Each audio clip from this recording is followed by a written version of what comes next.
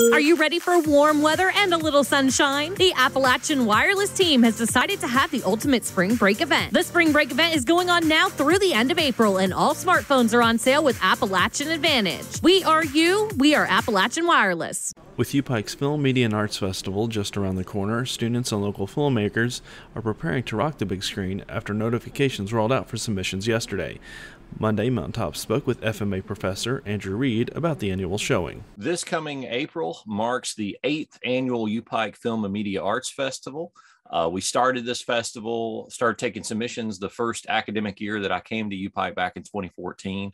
It was founded by myself, David Chapman, and Aaron Asbury.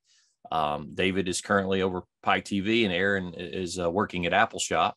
And at first it was just me and those two students, and then it kind of expanded into an actual full-blown course.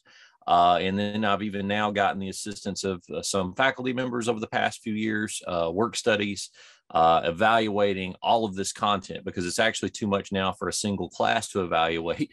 We had, I think, 264 submissions, films and screenplays, which is quite a lot for a festival of our size. That is basically something that is a side project of at UPIKE for me and for my students. This is just something I do.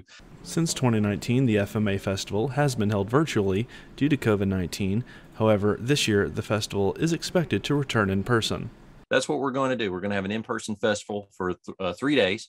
It'll be Thursday, kind of midday through the evening, April 28th, and then Friday, kind of same thing, midday through the evening, and Saturday, mid-morning through evening.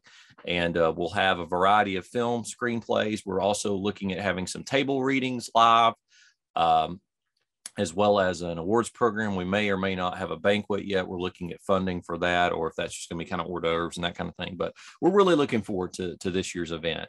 With over 250 submissions, UPIKE will host a variety of genres, ranging from horror, drama, and even documentary. Also included will be filmmaker Q&A sessions. And so we have a variety of films we're showing. We have a couple of feature-length fictional films, scripted content. We have a couple of feature-length documentary films.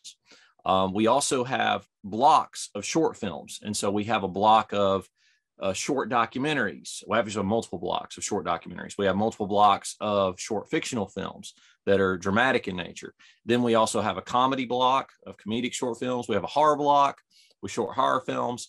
We also have a short block of animated content. We're also going to have an evening where we feature UPIKE created content, as well as a film that the folks at Pike TV made about the Pike Fire Department. So we have a variety of content. UPIKE's FMA Festival will be held April 28th to the 30th at the Appalachian Center for the Arts. For Mountaintop News, I'm Joel Cordial.